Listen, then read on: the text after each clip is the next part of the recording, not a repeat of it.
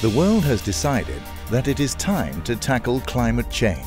Europe's goal is to reduce its CO2 emissions by 40% in 2030 and by 80% in 2050. Other countries have also set similar goals. To significantly reduce their CO2 emissions, Europe and the rest of the world must gradually improve the efficiency of their energy system and at the same time switch to more renewable energy.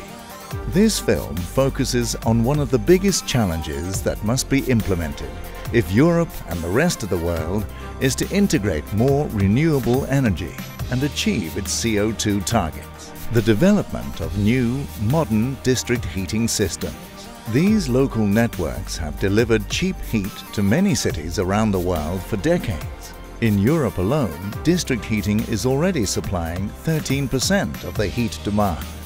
By expanding district heating, it will be possible to improve the efficiency of the heat supply and also pave the way for 100% renewable energy.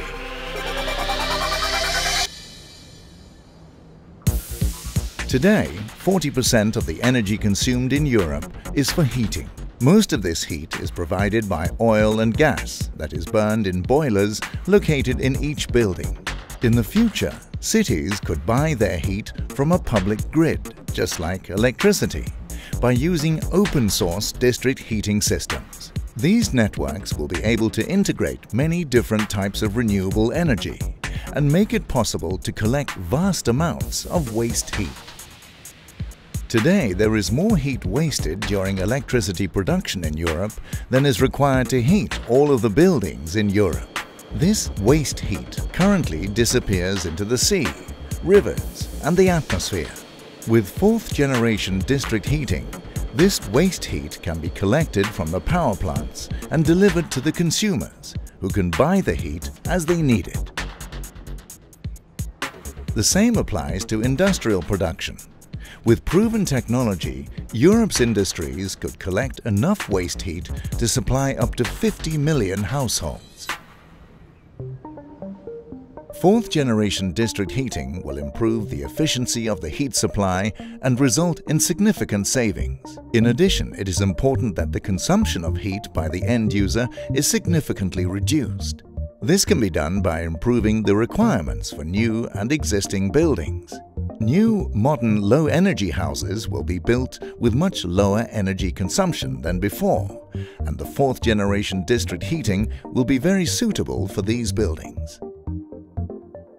However, between now and 2050, the largest potential for heat savings is in existing buildings.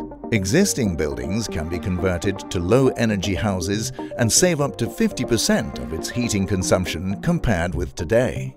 This is possible using solutions that are already available on the market, which can improve the walls, ceilings, doors, and windows. The remaining heat demand can be supplied with high-efficiency district heating, which uses prefabricated piping with a high-quality insulation. More low-energy houses will make it possible to lower the temperature in the district heating system from approximately 90 degrees Celsius to 50 degrees Celsius. A lower temperature will reduce the amount of heat that is lost in the network, and it will also be possible to collect even more waste heat from the power plants and industry.